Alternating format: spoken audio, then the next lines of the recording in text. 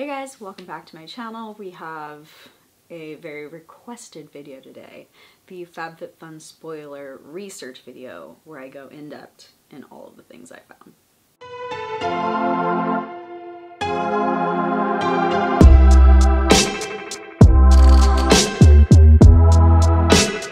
So this is going to be category 1. There are 6 categories and I believe you can get 6 to 8 items. I'm not sure, I haven't looked at category 6 if I'm being completely honest, so I'm not sure if you can still get 8 items, but that's how it used to be. You could get up to 6 to 8 items, because in some categories, usually category 6, you could get multiple smaller items or 1 large item, which would make your box 6 items. I really have no idea if they're still doing that. We actually receive them in backwards order. I always do them in order because I think that's smarter, and usually category 1 has the best items. You let me know what you think about this category when we're done. Without any more chit chat, I've already spent 3 minutes, we'll probably edit it, but it's up to 3 minutes right now of chit chat. Let's get started with category 1. So the first one is from Elemis. Elemis is no longer a cruelty-free brand because they sell in mainland China. Their parent company is also not cruelty-free, although it doesn't matter because they're no longer cruelty-free as well. This is their Superfood AHA Pumpkin Glow Cleansing Balm. The retail value for this is a $45 retail value. Before I get into all the products, I know I already started, but before I get into all the products, nothing has any restrictions. So if you were in the US, UK, or Canada, you can pick from any of category 1 items. So I'm just saying that now so I don't have to say it after each item because there's a lot of items in this category. This is a 3-ounce container for this cleansing balm. It can be used daily. The frequency can be used daily. It's mainly for double cleansing. So if you've ever done double cleansing before, you cleanse with a balm or an oil first, and that gently removes your makeup, and then you cleanse with a cleanser after that, which also removes the balm, but there's some moisturization that happens in that first cleansing and it breaks down the makeup slowly instead of harshly. The soap or cleanser would break down that makeup a little bit more harshly, so it's not as good for your skin. That's kind of the point of double cleansing. When I looked up reviews for this product, it had 4.5 stars with 1,009 reviewers. This is specific to their pumpkin cleansing balm because you're gonna see there's actually another cleansing balm in the same category with like 24,000 or 27,000, I don't know, I'll have to look it up, but a crazy amount of reviews that is a little bit different. So this is their specific one that's pumpkin enzyme, which is gonna do some of that exfoliation, and it's AHAs. And this had a 4.5 star rating. There were common trends in that. Obviously 4.5 is a little bit on the higher end, but I consider anything over 4 kind of normal, like normal good. So it's not spectacular or anything, but with 1,000 reviews, 4.5 is pretty good. And it was a lot of skin softening. Some people really liked the scent. It does have, according to this, a pumpkin scent or a light pumpkin scent. They also really liked that it was removing their makeup, so it did a really good job at removing makeup. They also said it did a really good job of removing impurities. That oil can sometimes also pull those impurities out of your pores. Those were all the positives.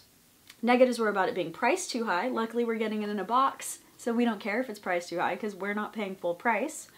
That some people didn't like the texture, so it's a really like greasy kind of texture, and it also goes from balm to oil, like you can feel it as you're removing that makeup nice and slowly, and I think that just, if you're not a balm person, that's an uncomfortable feeling, or the first time you do it, it's also an uncomfortable feeling. And then the last thing was skin sensitivity or mild irritation, so it might not be sensitive skin friendly, at least this particular one might not be sensitive skin friendly. It does have AHAs. Those usually aren't sensitive skin friendly. It does also have pumpkin enzymes. Also maybe a little bit harsh, might be a little bit harsh depending on your skin type. So it makes sense why you would see that in the negative comments. So I'm gonna talk about key ingredients first, but then I'm gonna go through the entire ingredients list because I wrote down everything in this ingredients list. So the key ingredients are those pumpkin enzymes, which are doing mild exfoliation. Then acerola cherry, it's just a high form of vitamin C, a natural form of vitamin C, really not as harsh, but just like a really natural form of vitamin C for your skin, really good at brightening. Then the next key ingredient is mango butter, really moisturizing. That one's going to do a lot of hydration of that skin and really give you that super soft skin, which you did see in the positives. And then fermented rice water, again, that's also a soothing, hydrating ingredient. So I have the rest of ingredients here. I'm going to read through the ingredients list because I haven't looked up all of these, but in general I kind of know what most ingredients do now. I've been doing this on my channel long enough that I have most of them memorized, and if there's one that I didn't have memorized, I did look it up. First one is caprylic triglyceride. That is if coconut oil and glycerin made a little baby, so super moisturizing there. Glycerin's next. Again, it's a humectant, so moisturizing as well. Then you have water. Then you have some emulsifiers. You also have ceteryl olivate and sorbitan olivate, which is one of my favorite moisturizers of all time, and I've talked about it on this channel. You have to find them together in order for them to be this like super moisturizer, and it's nicknamed Olivum 1000 when you see both of those on the ingredients list. This is like a really extreme, I have very dry skin type moisturization. Because this is a balm, even if you had like oily skin, it's not going to over moisturize your face because you're removing it, but I love seeing those two ingredients together, especially for like smoothing out and hydrating your skin. After that, that's a preservative. That's when you see the mango seed butter, which is one of those key ingredients like I said. The cherry ferment, pumpkin fruit fermate filtrate, that's exfoliating your skin. And rice, that's the fermented rice water, the next one. What else do we have here? Camellia sinensis seed oil, that's like a tea oil, really rich in antioxidants. We also have glucose on here, which is going to soften your skin as well. It's like sugar. Glucose is really sugar. Sodium hydroxide, that's pH. Sunflower seed oil, another moisturizer. Beta carotene, that's going to be really full of antioxidants as well. And another antioxidant, capsorubin. Butylene glycol, that's another humectant, so it's going to again moisturize your skin. A lot of moisturizing ingredients like as you go through this. Tocopherols vitamin E, really full of antioxidants, protects and moisturizes your skin. Then you have radish root filtrate. That's probably maybe preservative. Olive fruit oil is going to moisturize and nourish your skin. Olive oil, basically. Anything else I see? You do have two forms of vitamin C here. Ascorbyl palmitate, which is a stable form of vitamin C. And then you have ascorbic acid, which is a really more intense form of vitamin C, but way less stable. Kind of the pros and cons, it's really nice that this has both. Basically, the ascorbyl palmitate is fat soluble, which means it can actually penetrate in your skin and do what it needs to do a little bit better, a little bit deeper. And then ascorbic acid is going to just sit on top of your skin. And one is way more stable than the other. Like I said, the first one's a little bit more stable, ascorbic acid is not, but ascorbic acid is a little more potent because that instability also allows you to like full force vitamin C. The other one, your skin actually has to turn back into ascorbic acid. So it's a derivative, and then when it penetrates your skin, your body turns it actually into the vitamin C that feeds your skin, if that makes sense. But it can go in the lipid layer because it's fat soluble. So you see there's pros and cons to both of these. The ascorbic acid oxidizes kind of quickly, so that one you might not see the benefits of that one the longer you have the product. And especially, I think this was a screw top lid, so all that oxygen helps that lose its potency over time a little bit more quickly. The next one, also Elemis, also not cruelty free, is called their Pro Collagen Melting or Naked Makeup Melting Cleansing Balm for $69 retail value. This one is fragrance free. So like I said before, the other one had a scent. It didn't have necessarily the ingredients fragrance, but it did have, in some of the reviews, positive and negative, a strong scent, which they described as pumpkin. Not necessarily a strong one, actually. A lot of the positives said light pumpkin. This one is going to be fragrance free, also mineral oil free, and this you get 3.5 ounces, which is just a little bit more than the other one. And on this one, like I said, way more reviews, 24,677 reviews, but a much higher rating at 4.8 stars, which 4.8 stars with 24,000 reviews is a really high rating. Unfortunately for me, I don't put anything that isn't cruelty-free in my box because cruelty-free is very important to me. But when I see something with that high of a rating, it's usually like piques my interest. Like, why? Why do they love it this much? The positive said it was really effective at removing makeup, also softening, hydrating. It said sensitive skin friendly, whereas the other one said it wasn't sensitive skin friendly. People really liked that it was fragrance free as well. So I think they maybe like messed up with the pumpkin one by adding the scent and making it a little bit more harsh, because I think that's how this one gets the 4.8 and that one only gets 4.5. The negatives were that it leaves a residue, or they didn't like the feel again. It also said requires double cleansing to get that residue off. Like multiple people said that, but that is kind of the purpose of a balm. You don't usually just do the balm and like leave it. It does require the second cleansing step. So some people felt like, oh, I'm adding an extra step to my routine. If you're really into double cleansing and if you really know the benefits, you might be okay with adding that extra step. A lot of this was also the price is kind of high. This is $69, price is kind of high. And then some had issues with the packaging, like the lid wasn't closing properly, or they said some of their product was missing when they received it.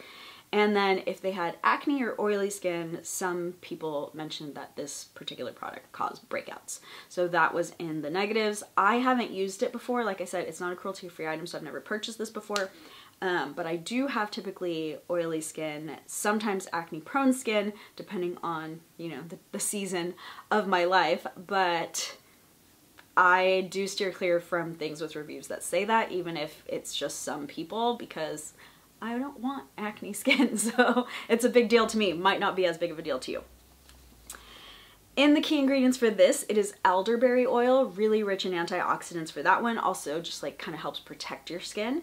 Starflower oil, which I've never seen before, so I had to look this one up. It says, it is known for its moisturizing properties and it helps to nourish and hydrate your skin.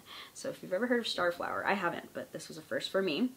Then Padina pavonica. This is a marine extract. It's also really hydrating and it helps firm your skin as well. Rose and mimosa waxes. So this is part of that texture and it has additionally moisturizing benefits. So even though this is a balm to remove your makeup, that's kind of the purpose, it's also doing a lot of moisturization. Both of them say they're doing a lot of moisturization. And then the last one says oat kernel oil soothes and nourishes the skin. So that's what that was listed on their site as key ingredients. However, there's a lot more ingredients in this, so I'm going to look at the ingredients list here. Sweet almond oil, that's going to moisturize and soothe your skin. Also really rich in vitamin A and vitamin E. Capric caprylic triglyceride, I already said this. Glycerin and coconut oil make a little baby, a super hydrating baby for your face. There are some more capric glycerides. This is actually more of an emulsifier though. And cetyl alcohol, it's a fatty alcohol, another emulsifier, also softens your skin though. So I see next the elderberry oil, this is almond glycerides, then oat kernel oil. A lot of these are just nourishing your skin. Wheat germ oil, so if you have a gluten allergy, this one does have wheat germ. I'm not sure if that affects your gluten allergy or celiacs or anything like that, so make sure you check on that before you purchase this product or pick this product. Shea butter, one of my favorite moisturizers. This one has orange peel wax. Glycerin, moisturizing. Anything else I see in here? Barago seed oil, that's really cool, moisturizes the skin as well. Coconut oil moisturizes and conditions. It's kind of, I'm repeating myself. It's a lot of oils, a lot of waxes. This has tocopherol, which is vitamin E, really high in antioxidants, also very good at, words are hard, protecting from the free radical damage of the environment. Then you have hydrolyzed collagen here. That's going to improve your skin elasticity and help reduce fine lines and wrinkles, which you didn't see that in the other product. If I moved around, it's because I had to answer my front door. But we're on to the third item only. Less of these have, I think only one more has ingredients, so it won't take us long. The next one is from Forth and Reckless.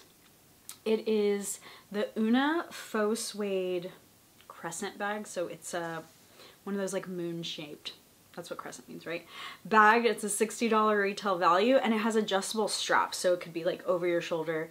It looks like it could be a crossbody, but not comfortably based on the photos, but it does extend, and it is, because of the faux suede, it is cruelty free and vegan friendly as well.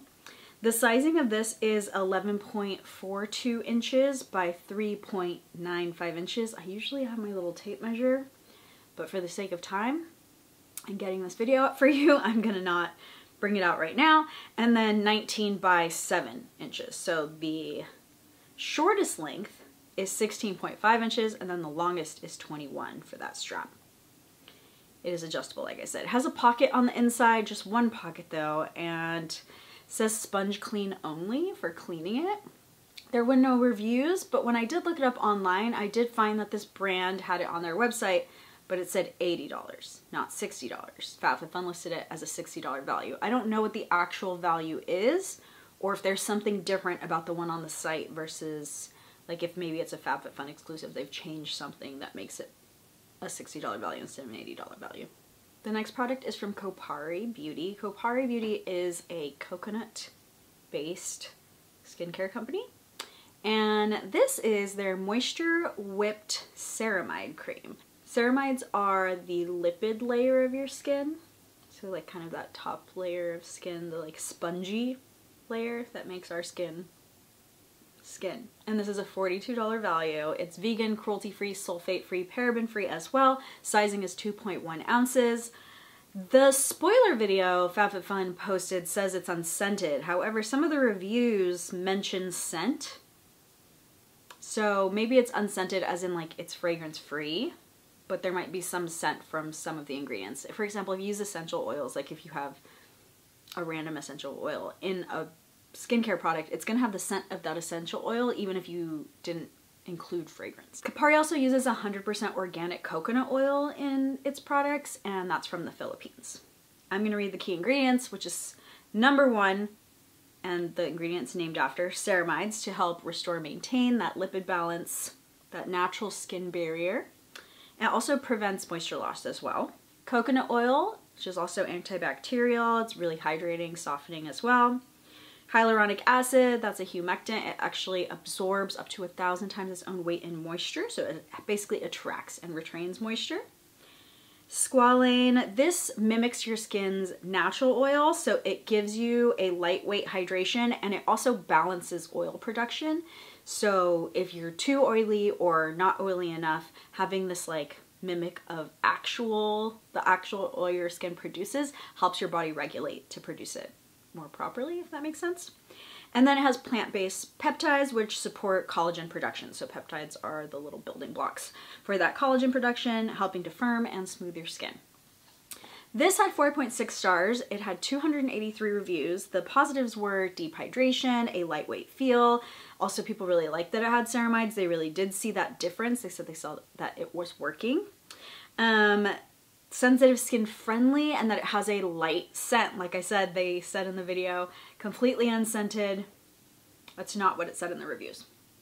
The negatives were they didn't like the jar packaging. It's pretty hard for something, especially something that doesn't last very long, to keep in a jar packaging because it's less hygienic, number 1, but also air and other things get in that jar. So some people did say like a pump would be more hygienic or a better packaging. So that was kind of the main complaint I saw. And then if you had really dry skin, or if some of the reviewers had really dry skin, they still thought it was hydrating, but said it's not hydrating enough for how dry my skin is. And they also said it takes too long to absorb. I already went through the key ingredients, but there's more ingredients on the list, so I'm gonna walk through them just looking at them. Water, it's water-based. Formula, hydrates the skin as well. Glycerin, humectant, moisturizing. Capric caprylic triglyceride, already talked about that. Coconut oil and glycerin make a little baby, also really hydrating. There's a couple of fatty alcohols here, so octyllododecanol is a fatty alcohol that is going to improve your skin texture. Dicaprylic ether, I'm not sure exactly how to say that, is also lightweight, non-greasy feel moisturizer. Then you have 2,3 butanediol, and I am for sure butchering all of these, by the way.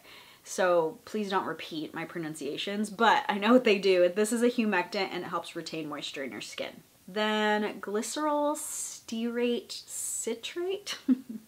This is an emulsifier. It helps blend the oil and water components of this product. Ceteryl alcohol, this is another fatty alcohol. Again, really helps soften and smooth your skin. Then you have 1,2 hexonediol. As you can see, it's like kind of the same as the last word that I also couldn't pronounce. That's also a humectant. Squalane, so this is gonna mimic your skin's natural oils. It provides lightweight production. It helps improve your skin elasticity as well. Shea butter, super nourishing, deeply moisturizing. Let's see if I can find something else. I have another fatty alcohol in here as an emulsifier. Hydrogenated lecithin, another emulsifier. This also really helps hydrate your skin. Then You have some thickening agents. You have a couple acids here, behenic acid and stearic acid. Those are fatty acids. They're going to condition your skin. Another fatty alcohol, sterol alcohol. I don't know. I really don't know how to pronounce things, but fatty alcohol acts as an emulsifier as well. Then you have the coconut fruit extract that's going to moisturize. You have jojoba seed oil, again moisturizing. Ceramide NP, that's a type of ceramide that restores that skin barrier that I was talking about. Let's see if there's anything else. Phospholipids, that's going to help hydrate and also helps repair that skin barrier. That word lipid is that layer. Ethyl hexylglycerin, conditioning agent, also that's a preservative. What else? Baobab seed oil, super rich in vitamins and antioxidants for that. Watermelon seed oil, moisturizing as well. And again, watermelon, a lot of the fruit oils have a lot of antioxidants, a lot of vitamins and antioxidants. Let's see, a couple preservatives then. Tocopherol, which is vitamin E. Aloe leaf juice, and that soothes and hydrates your skin. Also, like when you get sunburned, it helps kind of repair that. So it does have a little bit of like anti-inflammatory properties as well. Baobab fruit extract, again, super rich in vitamins and antioxidants. And sodium hyaluronate. So that is the form of hyaluronic acid that can penetrate your skin and it helps pull that moisture in. So it's more of like the anti-aging version and it's plumping your skin from the inside. So it's like going in and then plumping your skin, so it helps reduce some of those fine lines as well. The videos that have skincare always take me a lot longer. The rest of the products I believe are no longer skincare. We have the KitchenAid. It's like a double cookie pan with a little cookie scoop. It's 9x13 baking sheet and then the lifter. And that is $45 retail value. The size of the cookie sheet is 9x13, which is like pretty normal. They stack, instead of like one smaller and larger, they're the exact same size and they stack within each other. It does say that this is dishwasher safe. Also says, let's see, heat resistant, non-stick.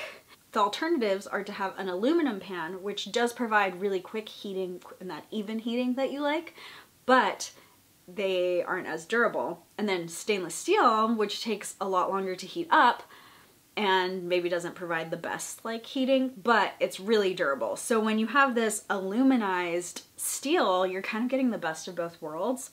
So it has the really even heat distribution, it has really good durability because of the steel core, it's corrosion resistant, it also has like non-stick properties, really resistant to like getting deformed while you're cooking those.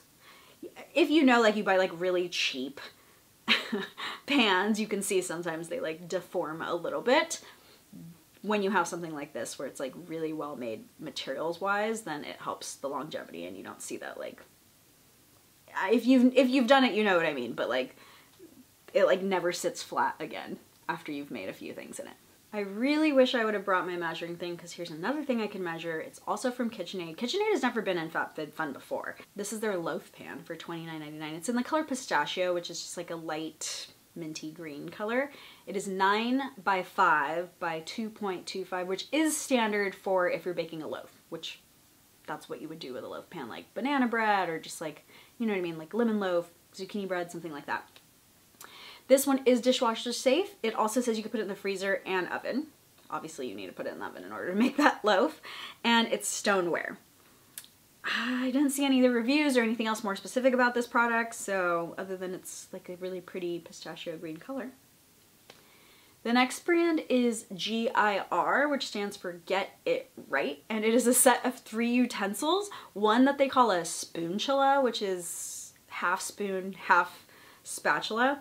And so 3 utensils and then the ceramic holder for $78.85.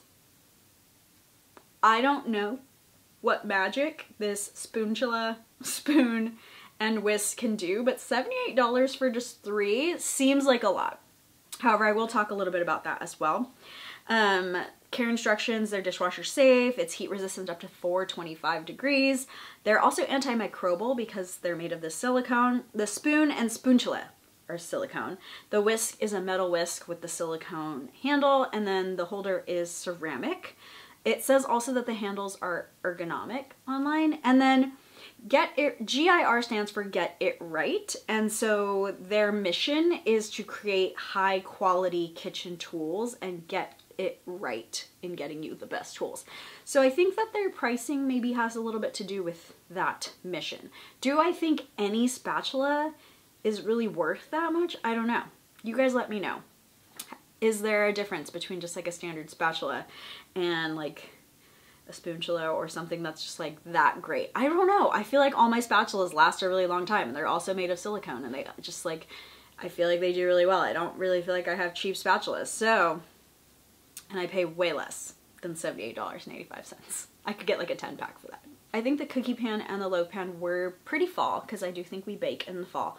But the next product, I think in this category at least, is the most fall item. It is from Sunday Citizen, and I've heard really great things about Sunday Citizen. This is their microfiber snug throw, but FabFitFun listed as snug throw. That's usually the oversized one. This one's called their snug lap throw, and you can get it in buttercream or marsala orange, which I think are both great colors, for $65 retail value. It's one or the other.